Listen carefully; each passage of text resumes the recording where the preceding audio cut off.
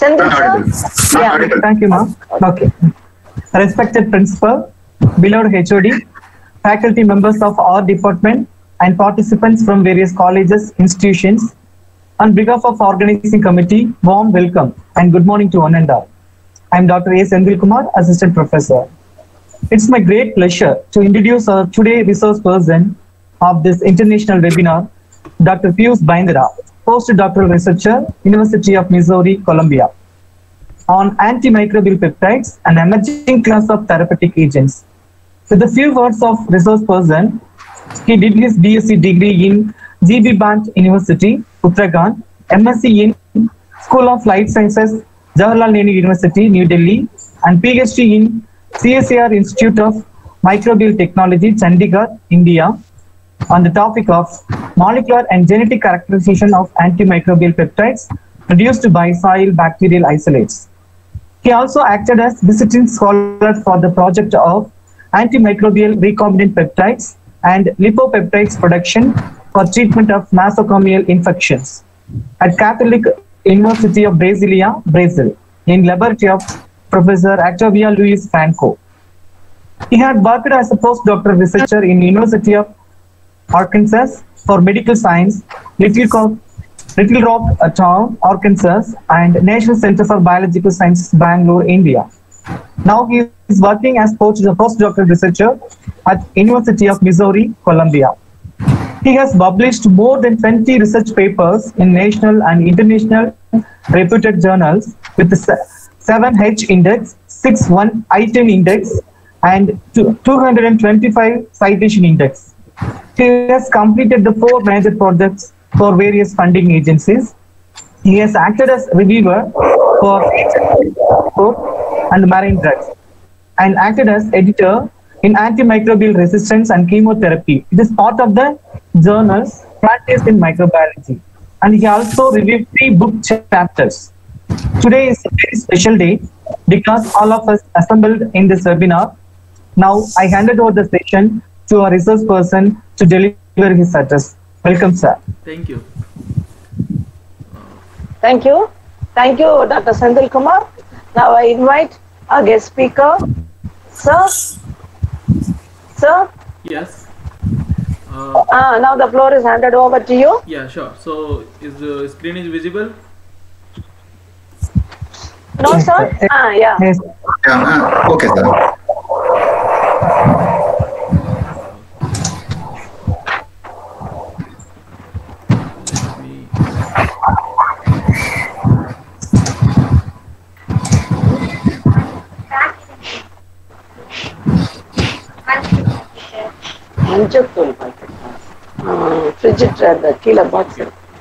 Let me start now. Okay, so today I am going to deliver a talk on antimicrobial peptides, an emerging class of therapeutic agents. So this work is related to my PhD thesis work also.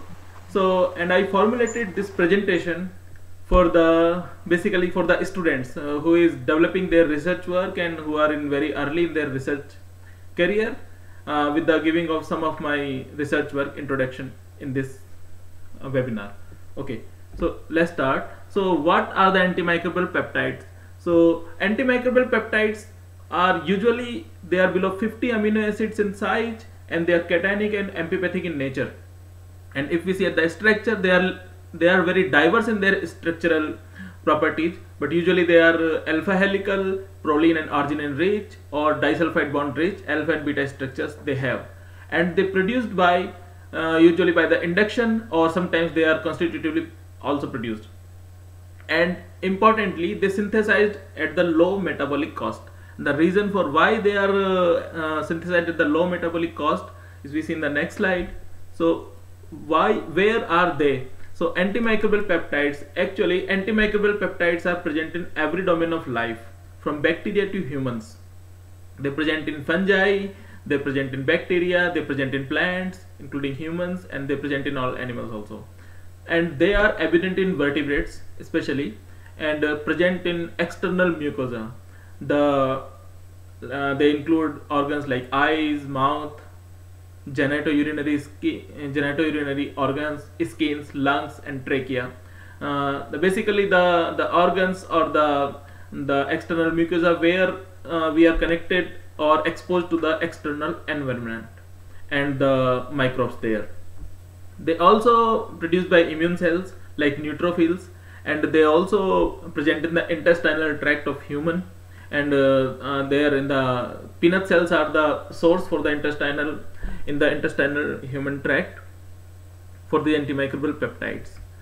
And what they do, so the question is that what the work of antimicrobial peptide is there, why they are there. So antimicrobial peptides are basically host defense peptides. So they do functions as antifungal agents, they do functions as antibacterial agents, anti-cancer agents, or sometimes anti-parasitic agents also. Or they have many more properties. I just summarized in the 4 points here. And how they do their action. So they usually kills the foreign organisms in the body, or by permeabilizing the outer membrane of the bacteria, so and the inner membrane of bacteria by forming the channels in the membrane. They do cell lysis, they do some enzymatic reactions, and they do cell wall destruction of the bacteria. And along with that, they also do some immunomodulatory activities in the human body like cytokine production and all. And they do stimulation of adhesion molecules for the expression also. So in this slide I am coming to a different point actually, but connecting with the earlier one, the antimicrobial peptides. So why the antimicrobial peptides are needed? So if we see at the current very recent report that is published in last year by the Center for Disease Control and Prevention USA, they categorize the drug resistant bacteria in different categories, especially urgent threats and serious threats. We can see in the slide here they categorize many of the bacteria under these two categories, and it means they indicate that the drug resistance is in the bacteria is increasing day by day, and that become a severe that needs a severe urgent care for to reduce this antibiotic drug resistance. And because of this drug resistance, there are millions of deaths counted or reported every year in the United States of America. So there is an urgent need for novel alternative therapeutics, and antimicrobial peptides are one of the suggested class of that. If we see next slide here, so in this slide it has been it's shown like as soon as this is a comparative scenario of antimicrobial drug resistance and antibiotic introduction. So if we see in this figure, it is very clear that as soon as the new antibiotic introduced in the market or for the health settings, as soon as they introduce, the drug resistance has been appeared or reported. And if we see on the other hand the antimicrobial or antibiotic drug discovery, so in the past few decades there are very less new antibiotics introduced in the market. So this all suggested that there is a urgent need for novel alternatives for antimicrobials. And here in the present talk we suggested antimicrobial peptides for this alternative of therapeutic agents. So this is a very recent report published in Lancet, a very standard journal, where they suggested alternative to antibiotics, a pipeline portfolio. And here we see in this yellow box host defense peptides and innate defense peptides, including antibiofilm peptides or antimicrobial peptides. They suggested as one of the option for alternative to conventional antibiotics. So this further focused on the importance of these antimicrobial peptides. In the present talk, actually I already told you in the earlier slide that antimicrobial peptides are present in every domain of life, starting from bacteria to humans. But today in the present talk I am focusing on antimicrobial peptides produced by bacteria, as my PhD work was focused on that, because the field is very diverse. So we are focusing on antimicrobial peptides produced by bacteria. So this is, yeah, I just make the full screen. So this is one report where bacteriocin suggested as a viable alternative to antibiotics, that published in Nature Reviews by Cotter et al. So they suggested bacteria as an alternative to conventional antibiotics bacteriocins as an alternative to conventional antibiotics. And bacteriocins are the antimicrobial peptides produced by bacteria. They are also low molecular weight, usually less than 50 amino acids in the size, and cationic and amphipathic in nature. And if we see the database, the Bactibase database is there for the bacterial and antimicrobial peptides specifically. And if we see, there are only around 300 bacteriocins known till date from the bacteria. And bacterial population of bacterial diversity is enormous, as we all know. We just know only 1 or 2% of bacterial population existed in the world till now. So there is much more potential to have novel antimicrobial peptides with novel mechanisms of action as an alternative to conventional antibiotics. So if we see the antimicrobial peptides, so talk is now focused on antimicrobial peptides from bacteria. So the antimicrobial peptides from bacteria, they are multimodal and multifunctional. Here in this figure I presented here, they have multiple mechanism of actions in comparison to antibiotics. Antibiotics are have very short targets for their action. Like some of the antibiotics are inhibiting DNA synthesis, some inhibiting cell wall synthesis, some inhibiting RNA synthesis, like that. But the bacteriocins, they are multimodal or multifunctional. Here I summarize them. Like they may form voltage dependent pores in the cell membrane or cell wall.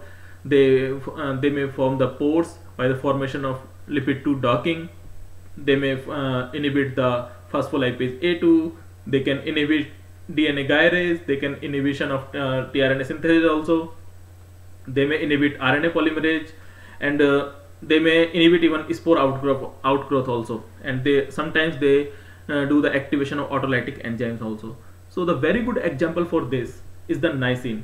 Niacin is the first antimicrobial peptides, a bacteriocin produced by Lactobacillus lactis, and that is reported as first bacteriocin. And this is the report about niacin published in Nature Reviews in 2006. And here we see niacin can kill their target organism by 5 different mechanisms, that is inhibition of cell wall biosynthesis, pore formation, inhibition of spore outgrowth, inhibition of lipid second dependent pore formation, and activation of autolytic enzymes. Even after this report is old, that is published in 2006. After that, many reports has been come with the niacin. Like niacin has some anti-parasitic activities and anti-cancer activities also, that I am going to show in the next slides. So this is all about the multimodal and multifunctional properties of bacterial antimicrobial peptides. So here we started, and we conclude in this slide that what are the advantage of bacteriocins over the conventional antibiotics. So the bacteriocins, if we summarize, bacteriocins have in vitro potency against drug resistant bacteria. They have diverse activities with broad and narrow spectrum. They have diverse structures and mechanisms of action. They have low toxicity towards the host. They have in vivo potency against the pathogens. This is one interesting thing, they are amenable to bioengineering because they are peptides. They have amino acids and we can bioengineer them easily. And importantly, they use more than one antimicrobial mechanisms to kill their host. So this is the conclusion about the properties of antimicrobial peptides from the bacteria. And this slide is very interesting. This picture I took from my PhD work, and you see here, this is just starting actually how I started the identification of antimicrobial peptides by bacteria. So in this slide, this is very normal nutrient agar plate where we do the serial dilution of soil sample. I worked on soil sample bacteria to get these bacteriocins. So just serial diluted soil sample and spread over the plate and just incubate it, and after 2 or 3 days we can see these tiny zones. You can see this easily, the tiny zones of inhibition. Means this colony that is in the center, that is producing something that is inhibiting surrounding colonies. That is why it creates a surrounding tiny zone.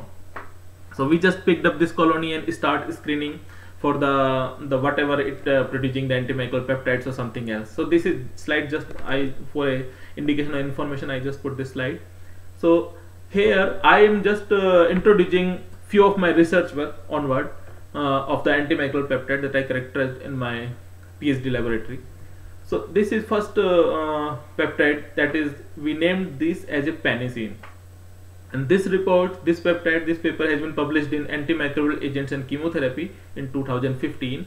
So in the first figure, so after initial identification and identification of the bacteria, we start growing the bacteria on large scale to identification of the peptide, whether it really a peptide or for the purification what it is exactly.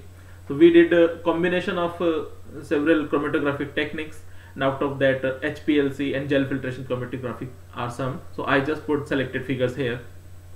So this is the gel filtration chromatogram of the purified peptide. So see, we can see single peak here, and on the basis of this we run some known samples also, and we calculated the estimated molecular weight of this peptide, that is turned out to be 5 kilodalton.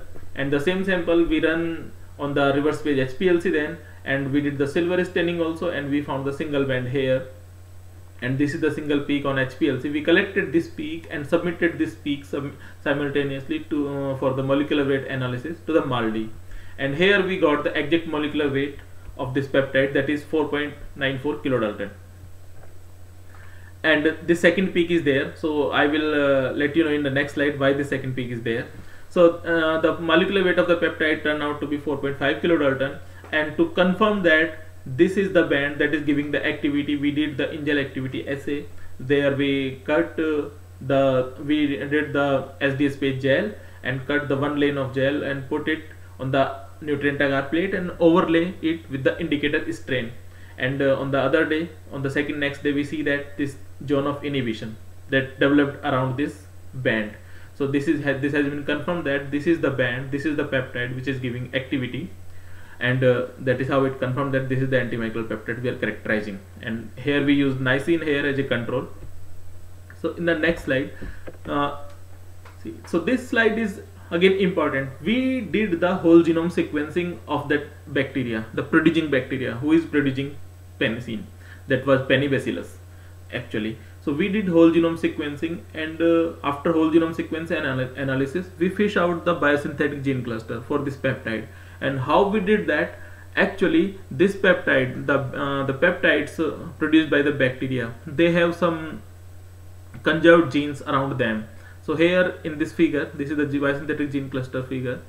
So this is the antimicrobial peptide reported in our study, and these all are the conserved enzymes or genes along with that.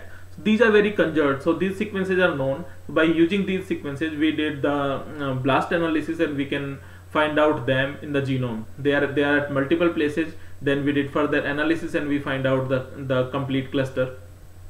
So this is how we did the bioinformatic analysis from the whole genome sequencing, and we find out this cluster, gene cluster. So, and out of this gene cluster, we deduce the peptide sequence also, and this is the peptide sequence. Here is a cleavage site. Actually, these peptides have some leader sequences with them that is cleaved off during the secretion of the active peptide. So this peptide, penicillin A2, this one, actually this gene is present in duplication. That is why this is A1 and A2, and over characterized one is A2. So here we see 7 cysteine molecules are there, and actually this peptide, the penicillin, is a class of antimicrobial peptides, bacteriocin, that is called as lantibiotic. So lantibiotics are one type of bacteriocins. Those have some circular post-translational modifications. So they have those are named as lanthionine or methyl lanthionine rings. So in which what happened, the cysteine is the nearby serine on threonine molecule is dehydrated, and cysteine is going to be circularized with them and forming the chains and making it more complex.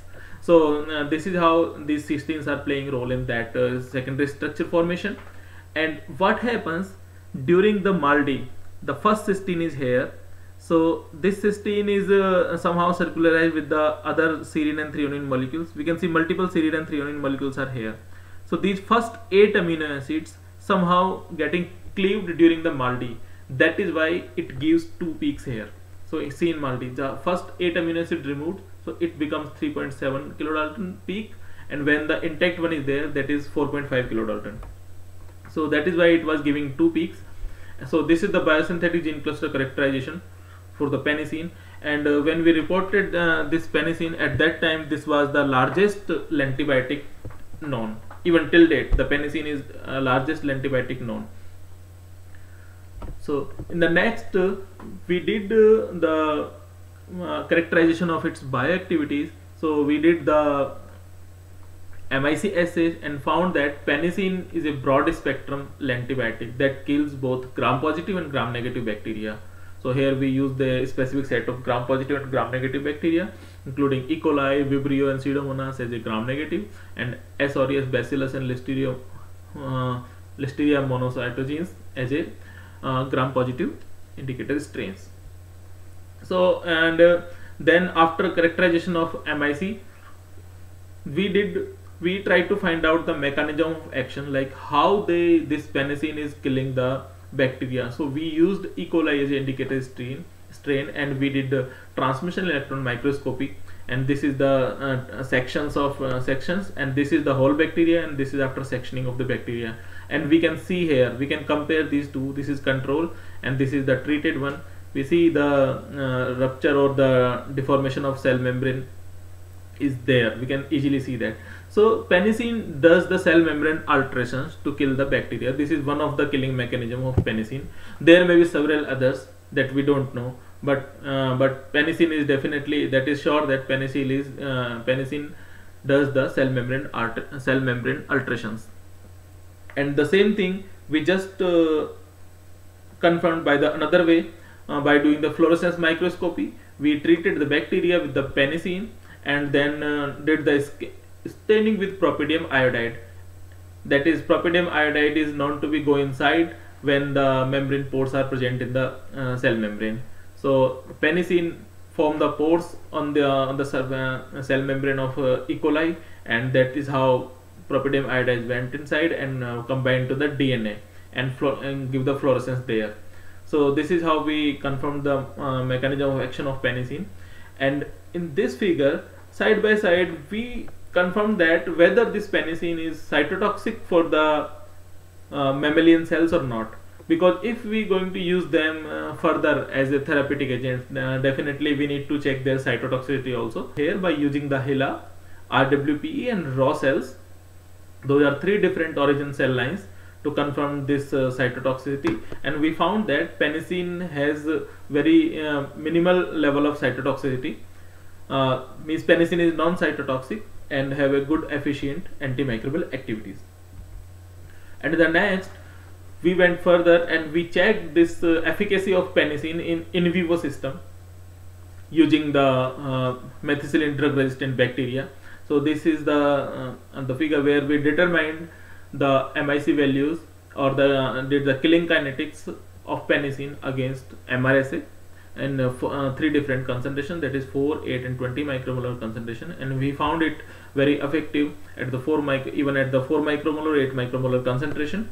And then we compare the activity of penicillin with the known antimicrobials that include niacin, ampicillin, chloramphenicol or streptomycin, and we found that penicillin is very effective against the MRSA in comparison to known antimicrobials. Then we used the same MRSA in the thigh infection. Another example of another peptide that I have characterized in my PhD work, and I choose this peptide.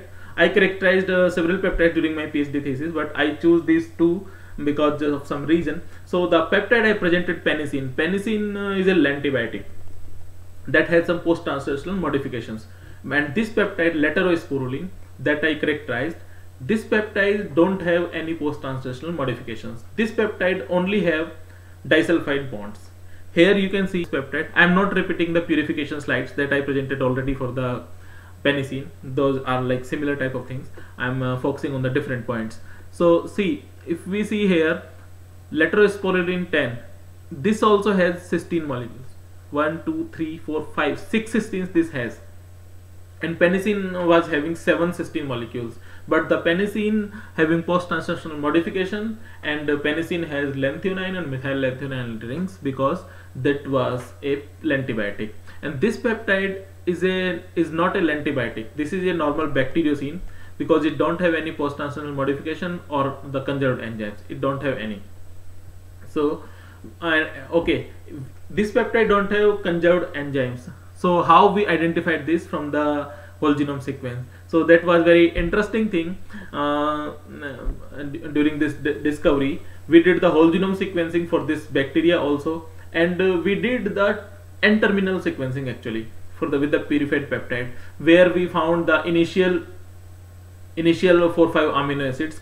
On the basis of that, we did the blast search and we found this peptide, and that was a tricky job. That took a lot of time for us, because that was the first time we are characterizing this peptide in our laboratory. And the interesting thing is that with the LS10, there was another peptide, that is GI9 or laterosporulin. We named them laterosporulin. That was already characterized in my PhD lab by my senior, and the lower line was the sequence for that laterosporulin, and the upper one is for laterosporulin 10. That is my peptide. So if we see carefully, both of these peptides have cysteine molecules at conserved sequences, but still amino acid sequence similarity is only 55%. So initially I was thinking to drop down this peptide, because this is like very similar, and why we should proceed with that.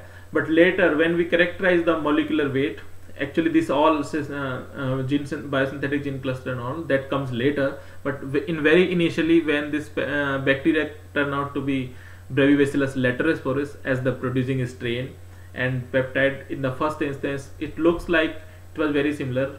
But I proceeded with this one, and we got very interesting results, and we got 2 papers out of this peptide yet.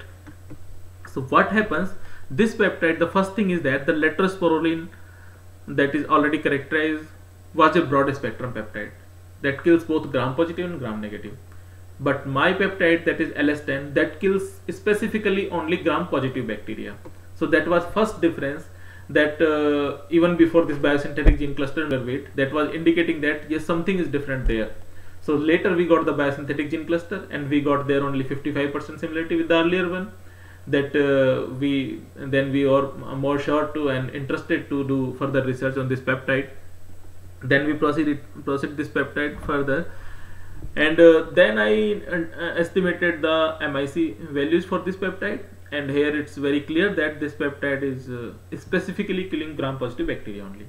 And for the molecular mechanism of the killing, I established another system. We determined the amount of ATP after treatment of this peptide, and we found that this peptide is disrupt the ATP pool of bacteria. In bacteria, the ATP pools are resided on the bacterial membrane, that is small tiny structures called mesosomes, where the ATP pool is there in the bacteria. And these peptides, they disrupt the bacterial membrane, cell membrane. That is how if they disrupt the bacterial cell membrane, they disrupt the ATP pool also. And we confirmed it here in another way by determining the ATP amount, and we found that this laterosporulin 10 disrupting the ATP pool. That is another mechanism of action for this one. And side by side, we confirmed the hemolysis. We did the hemolysis assay with laterosporulin 10. We also did the cell culture assay to check the cytotoxicity, but we also did the hemolysis assay by using the rabbit RBCs to check whether this peptide is able to do hemolysis or not. And we found that even at the MIC values of this peptide is around 5 micromolar, and we see even up to 100 micromolar of concentration, the hemolysis is not went up to more than 20%. So this peptide is basically non-hemolytic peptide in the MIC ranges, and can be used as a therapeutic agents for further applications. So here I'm going to back to the earlier slide. So interesting thing here is that this peptide has 6 cysteine molecules, and we all know the human defensins, human defensins, human host peptides, they are human host defense peptides, they are also having 6 cysteine molecules. So here I was thinking, I checked the literature and found there are no defensins, and checked this peptide against human pathogen MTB S37, and we found that this peptide is is found effective against MTB in 0.5 micromolar ranges, and that was very efficient killing against MTB. And we also did the intracellular infection assay to check the effectivity of this peptide. There we infected raw cells, raw macrophages with this with MTB-S37 pathogenic strain, and after the infection we give the treatment with the leterosporulin and found that leterosporulin was able to kill the intracellularly residing MTB bacteria.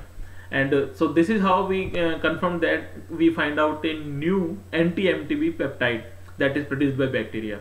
And to confirm it further, or to get the more interesting results, we did a heat map analysis with rifampicin. Rifampicin is frontline drug against MTB. So we were enthusiastic to check whether this leterosporulin 10 able to lower down the MIC values of rifampicin or leterosporulin itself if we used it along with the rifampicin. We did the heat map analysis and we found that leterosporulin 10 was able to reduce the MIC values of rifampicin several folds, and the effect was calculated as synergistic effect. So this is how we find out a novel peptide leterosporulin 10 that has potential anti-MTB activities. So further again, to determine the molecular mechanism of action of this leterosporulin 10, we did the ATP assay and here we included two more assays, NADPH or NADH. So basically all three are energy pool of bacteria, and we found that leterosporulin 10 was able to disrupt the whole dinucleotide pool of the bacteria and able to disrupt all energy pool of bacteria, and that is how it killed the bacteria. And here we did the scan electron microscopy or transmission electron microscopy. So this is S or S, and we can see here, and this is first line is for control. This is MTB, this is S or S, and this is again MTB in this is transmission electron microscopy, and these first two lines are the scanning electron microscopy. So we see here for the treatment at two different time points, that is 30 minutes or 1 hour time points. See how in comparison to control we can see easily that how cell membrane disrupted and whole bacteria body disintegrated after leterosporulin 10 treatment. So this is how we determined the mechanism of action for the leterosporulin 10. So further next, and this story was published in Microbiology 2016, the leterosporulin 10. So further, as I told you, I suspected this leterosporulin 10 as defensin-like peptide, and that is why I proceeded for the anti-MTB activity and found interesting results there. Then I thought, if it functions against MTB, and we suspected it as a defensin-like molecule or the peptide, so why shouldn't we test it against cancer cell lines? Because defensins are known to be act against cancer cell lines also. So I checked that, and interestingly we found results that the leterosporulin 10 is a broad spectrum anti-cancer molecule also. Here is showing only 2 cell lines, but we checked 6-7 different cell lines, and we found leterosporulin 10 very effective against the cancer cell lines. And this is the LDH release assay experiment, where LDH is released upon treatment of leterosporulin 10, and that is indication of cell membrane rupture. So has been confirmed that leterosporulin is ruptured the cell membrane of the cancer cells, and that is how they kill them. And same we have further confirmed with the scanning electron microscopy. So here we used HeLa and MCF cell, and this is RWPE cell. Here also we used RWPE cell as a control, because RWPE is a normal human prostate epithelium cell line. So here also we see there is no LDH release in normal cells upon treatment of leterosporulin 10, means it is not toxic towards the normal cells. And here in scanning electron microscopy again confirmed that normal cells are not affected upon treatment of leterosporulin. Yeah.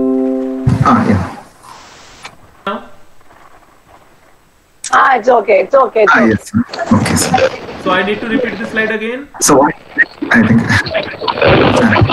Slightly breaking, sir. Occasionally, your voice is breaking. Hello. Okay, sir. Okay, sir, you can proceed. Okay, sir. So Yes, sir, it's okay. this Sir, slide your is phone is about off. the Your phone is anti-cancer off. properties of letrosporulin 10. No. Okay. Okay, sir. So here we check 3 different cell lines against to check the anti-cancer properties of letrosporulin 10, including one normal cell line, that is the normal human prostate epithelium cell lines, and we see that upon treatment of letrosporulin 10 in normal cell, that is RWPE, no LDH leakage is there, and also no changes in cell surface. That means letrosporulin 10 is non-cytotoxic towards the normal cells, while it is cytotoxic against the cancer cells, where the loss of microvilli is significantly, we can see the loss of microvilli in the cancer cells, and cell surface become smooth even at the treatment of 5 micromolar concentration of letrosporulin 10. So we confirmed letrosporulin 10 as a potential anti-cancer peptide, and we published this study also in scientific reports in 2017. So for the anti-cancer things, I further interested in the anti-cancer properties of antimicrobial peptides, and recently in this year only I published a review in Biochemy about the antimicrobial peptides and their anti-cancer activities, and there I summarized around 100 bacterially produced molecules, including number of antimicrobial peptides of different classes, which have the anti-cancer properties, and this is one mechanism of action figure for these peptides.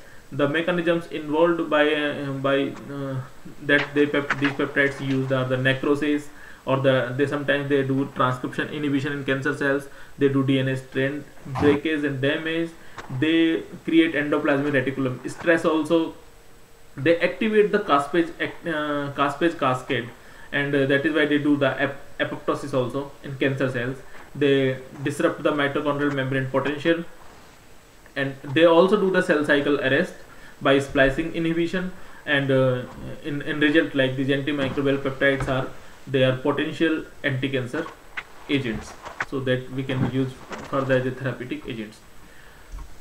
So this is another slide from the same paper, where I summarize the mechanisms further again, or how we can use these antimicrobial peptides against the cancer cells. So these peptides, they do anti-tumor immune activation, they activate the immune cells for the anti-cancer properties. They can be used as, they can be delivered as vector to the cancer cells, they can be used as siRNA or RNA interference molecules, they can be these anti-cancer bacteria, the producing bacteria, we can directly introduce the antimicrobial peptide producing bacteria to the cancer cells, where they do these production of these antimicrobial peptides and kill the cancer cells, and we can use them as a intravenous injection also, and direct injection also. These all are the different procedures where we can use anti-cancer bacteria or antimicrobial peptide producing bacteria for the anti-cancer activities. So here I am concluding my presentation, today's presentation, with the four lines, 4 things, like AMPs are multifunctional peptides. As we see, they are antimicrobial in nature, they are antifungal, they are anti-cancerous, and they are anti-parasitic also. So these peptides are having wide spectrum biological activities, and based on natural AMPs, as they are peptidic in nature, they can be bioengineered further, or they can be developed for their synthetic analogs for the further therapeutic applications. And interestingly, these peptides can be developed as probiotic antibiotics also, as they can be used as a probiotics strain, or where they can produce the antimicrobial peptides in the gut and have some therapeutic applications there. So this can be, in total, these peptides are the potential future therapeutics. So this is all about presentation. So thank you all for listeners. Here I also want to introduce So this is my website. I have my on website where all my publications are available and all my details are there. Students can go there and see my publication and all things and connect me everywhere. I am available on all social media and all. And also I recently am involved in writing also. Other than scientific writing, I involved in non-scientific writing also. So I recently published my novel Ranikhet Express, The Love Track. So if you are interested, you can go and check my profile on my website and look at my book also. Thank you.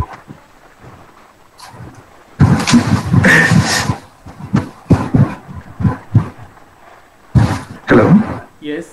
Hello. Uh, Sir, your, Yeah. your presentation is very vivid and clear. It's very interesting to know that bacteriocins like penicillins and laterospirulins discovered by you, which possess very effective antimicrobial, cytotoxic, and anti-tuberculosis, and even anti-cancer properties. The discovery of antimicrobial drug is very much needed at the global level. Sir, shall we open the session? Sure. Yeah, dear participants, you can switch on your mics, your microphones. Now the session is open for discussion. If you have any doubts and any questions, you can ask now. You're welcome. So I have my own question, sir. Sure. Sir, actually, I'm working on odonates, dragonflies. In the dragonfly hemolymph, actually, I have collected the serum. I mean, from the hemocytes, from the hemolymph, and I have tested for its antimicrobial properties, and we found that it was effective against all the common antibiotics, even the fourth generation antibiotics. It's really very effective. But the method what we did is, of course, a crude method. We didn't go for purification and other things. But is it possible to do it in hemolymph of an insect? Yeah, it is possible. But it's really effective. Actually, from the hemolymph, there are many antimicrobial peptides are known. You can visit the antimicrobial Yes, peptide sir. database. Antimicrobial peptide database. So there you can specifically find out the antimicrobial peptides produced by hemolymph, and there you can find out the citations also, like how other people proceed with the hemolymph to get the peptides, because every peptide is different, every peptide properties is different, and interestingly, as they are novel, we need to have a different set of purification combination techniques for different peptides. But the references you will find there, that will be really helpful to you. Yes. But I thought on economic basis it is very expensive now, sir, rather than doing in bacteria. No, it is not expensive. You can see, like once you already collecting the hemolymph, you told me. Yes, sir. Yes, sir. So if you have already the hemolymph, the procedures for the purification all, they are same like even bacteria. You can read my papers also, like how I did. I simply there are 2-3 main methods, like gel filtration chromatography, and HPLC is later. Before gel filtration chromatography, one ammonium sulfate precipitation procedure is there. Fine. So, and 2-3 more, but these ammonium sulfate precipitation and gel filtration chromatography is the major. And gel filtration chromatography is it is also like not so like you have to have a machine and all. You can simply have some gel filtration beads like Cephad X25, Cephad X50. Beads are loosely available also, and you can have manual columns and manual pump. Fine. There you can use these columns, like actually I did in my lab. There was a machine was there for the gel filtration, but I used manual system to purify these peptides, because in machine it's little bit difficult, and if you have the novel things, it's I was feeling like manual thing is more suitable to me, and I was able to purify 5-6 peptides easily. So so it's Actually, I worked on. We have taken the microbes, I mean pathogens, from the meat samples. Okay. From the meat samples, we have isolated the pathogenic bacteria, and we tested on it. Okay, that's good. So the characterization Any is the other important question? thing. Characterization is the important thing. Once you characterize the That's what. peptide, that is important, whether it is the novel or not novel. That's the question. Okay, okay. Yeah, we lack only in that. Yeah. Yes, sir. Anybody, please? Yeah, ma'am. I have a simple question. What is the mode of action of nisin? Nisin or nisin? The peptide on the other antimicrobial activity. So the antimicrobial peptide, the first basic thing is that what is the target? If we talk about bacteria and talk about nisin, so the first mechanism of action is the disintegration of cell membrane by pore formation, by forming the channels, or if the bacteria has the cell wall, sometimes they do the cell wall inhibition also. So nisin actually have all of these mechanism of actions already has been discovered. Okay, so further, suppose if it affects the cell pores means, won't it affect the normal cells of the other animals? Suppose if you are using that against a certain type of bacteria as a drug, can it kill that cells by affecting the pores of the cell membrane? So I'm the host cell membrane. So your question is that like they can affect the host cells also, like, right? Yeah, host cells, yeah. Yes. So what happens?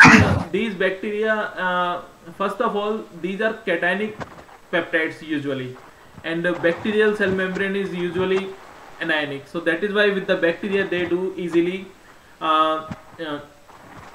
attack on bacterial cell membranes and kill them.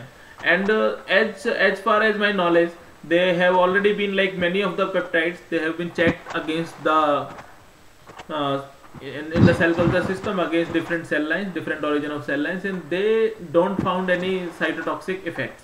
Even some of them find the cytotoxic properties also, but most of them are not. And if we talk about nisin has already been used in many in vivo systems also, and it don't have any cytotoxic effect. And the second thing is that nisin is produced by Lactobacillus lactis, and that is the bacteria that present in our gut system also. Fine. So it's already a gut bacteria, and nisin is produced as a probiotic also there, probiotically produced by a bacteria, and it actually don't have the cytotoxic effect. But further, if we further explore, it depends. In the gut, it is not cytotoxic, but if sometimes, like if we take the nisin as orally, fine. Orally means it will directly again go to the gut. There is no cytotoxic effect. But if we use nisin for an intravenous injection in the blood, it may be cytotoxic there. So studies are going on for that. But nisin is a very well established peptide that is used as a food preservative since years. Have you patented your product, sir? Pardon? Have you patented your product? No, it's not patented. Actually, for the patent, there are so many things are there. We tried for the penicillin for the patent, but these peptides usually penicillin is around penicillin is 43 amino acid long, and letrozole 10 is 54 amino acid. Sir, you have known as you have known the gene sequence, you could produce it artificially, no? Yes, we can produce it, but the thing is that for the therapeutic application, peptide, as much as shorter is the peptide, it will be good, because if the peptide is long, the chances of cytotoxicity and all are there in the in vivo system. So this is how I mentioned in one of the slides, the synthetic analogs can be produced. So what happens? The pharma companies using these peptides basic sequences and produce their analogs, like what will be the effective analog of that peptide in the short sequences, and those can be used as therapeutic agents directly. Okay, sir. So one more question. Sir, you have told that it is effective on cancer cell lines. Cancer cells affect cells. Have you ever gone for any clinical trials using these peptides? clinical trials? Not exactly. I didn't do any like in vivo study. Even in vivo studies I didn't do with the cancer cells with these. But the clinical trials, if you find on the Google, you will find there are few of the clinical trials are going on with these synthetic peptides. Not directly these natural peptides, but the synthetic analog of these peptides for the cancer anti-cancer molecules. They're going on.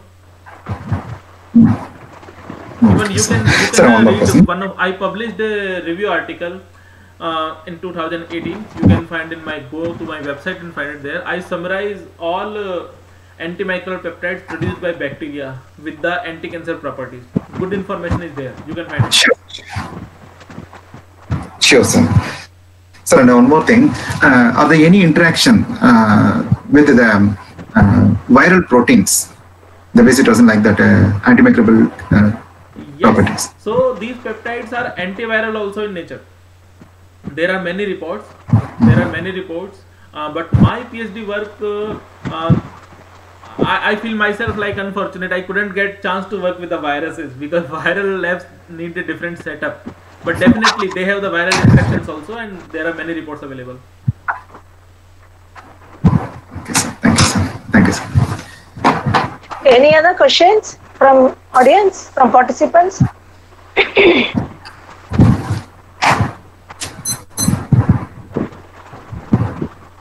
No one? Okay, now we'll proceed. Now, thank you so much, sir, for your wonderful presentation. Now, I call upon Dr. Tangraj, the organizing secretary, to propose vote of thanks. Thank you. Thank you. Good afternoon to all. I hope this session has been so informative and beneficial for all the participants. I am so much happy indeed for you all present here to make this event a grand success. I strongly believe that this is a really wonderful event, which is going to be one more golden feather in the crown of our PG and Research Department of Zoology, Chicken Acre College, Erode. On behalf of the department and myself, I express my sincere thanks to our respected principal, Dr. G. Udayakumar, for having given me an opportunity to conduct the webinar. This is the critical time really for our college, as the first internal examination is gaining its momentum already. In spite of that, he didn't reveal a little murmur about the postponement of the program and continued his consistent support for our program. A big salute to you, sir. I extend my heartfelt thanks to our beloved head of the department, Dr. A. Reniprabha, for her motivation and kind guidance in the smooth conductance of the webinar. I am also very grateful to our chief guest speaker, Dr. Piyush Baindra, postdoctoral research associate, University of Missouri, Columbia, for his excellent presentation and nice explanations for all the questions raised. He is not only a distinguished researcher, but also a nice and compassionate person.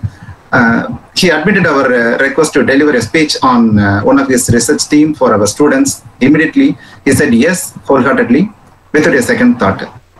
How much busy he is, even though he's accepted our invitation and has given an excellent talk on the antimicrobial peptides as novel therapeutic agents. Hats up to you, sir. Thank you. I'm much obliged to Dr. A. Sendil Kumar for his consistent effort and technical assistance for the webinar. And I am also very grateful to our organizing committee members, Dr. M. Prabhu and Dr. K. Saraswati, who dedicated themselves in shaping the event in come up with flying colors. I felt so much happy in extending my warm thanks to all the professors of neighboring colleges, research scholars, and students for participating in the webinar. With this, we conclude this session nicely. Soon we are to meet again in our next webinar. Thank you. And one more request, kindly fill in the feedback form and submit our response. The link is floated in the comment section. Please follow it. Thank you all. Thank you. Thank you. Now, with this, we close the webinar. And dear participants, thank you so much.